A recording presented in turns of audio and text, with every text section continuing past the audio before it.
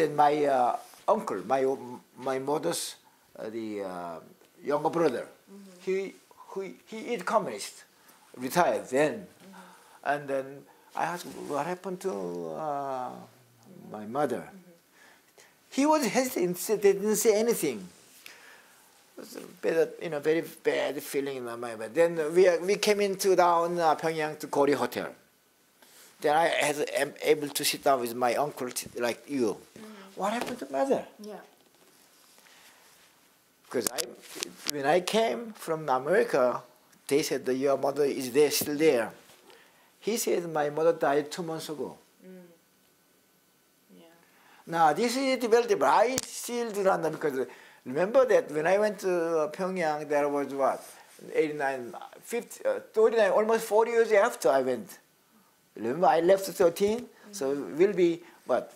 How old would I be? 54, something like that. So I was trying to figure out how my mother would have looked like.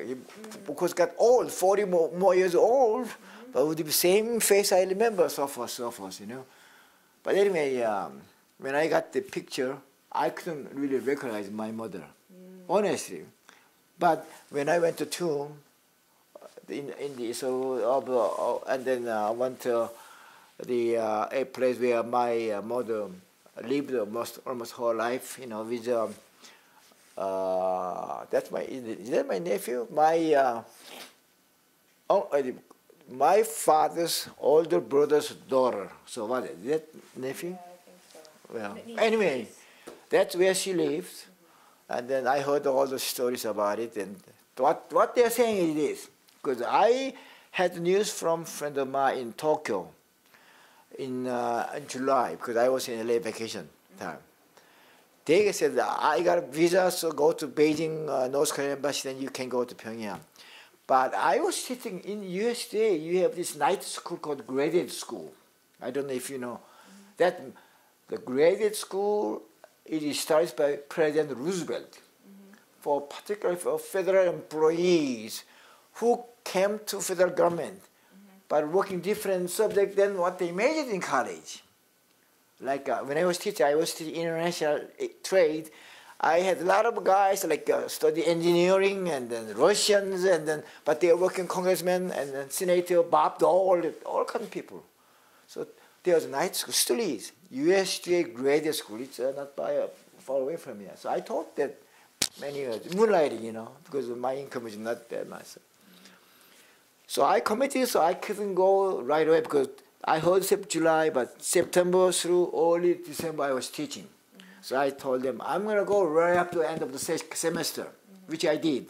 I left here December 10th of 1989. Okay? So whenever I went up there, I talked to my uncle, and then I found out from then my mother died. So I went, canceled my 2 weeks plan, and I said I want to stay just 1 week. From Pyongyang, I called my mother, my wife in Bethesda. Sorry to say this, but my mother is not here. I came all the way here searching for 6 years. They said my mother died. Then that message went to Seoul, my brother, my father. Later on, I went after I come back, went to Seoul, maybe 6 months later, 8 months later. My father saying, this is not your mother.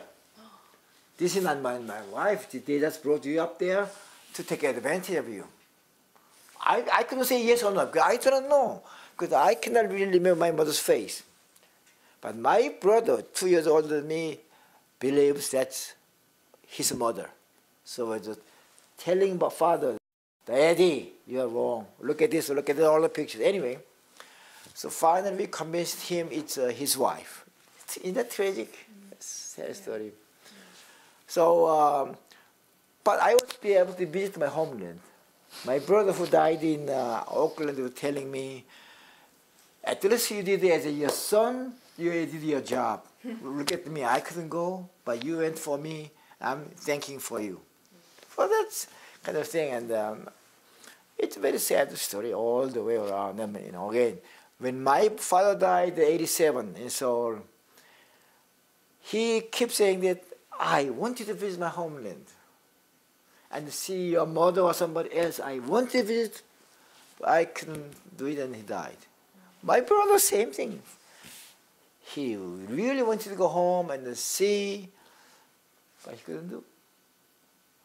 My guess is this is really happening now, and the reason I am here is that, you know, I left at 13, and I am now just past my American age, 77, I'm 74, but look at all the Korean Americans here. You saw that reunion in Seoul, I mean, Kumgang the resort. Look at how old they are. They are just old.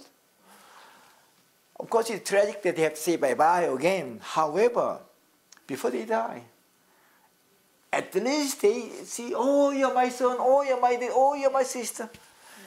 Yeah. And then I think there are so many Korean Americans who are looking for this kind of situation.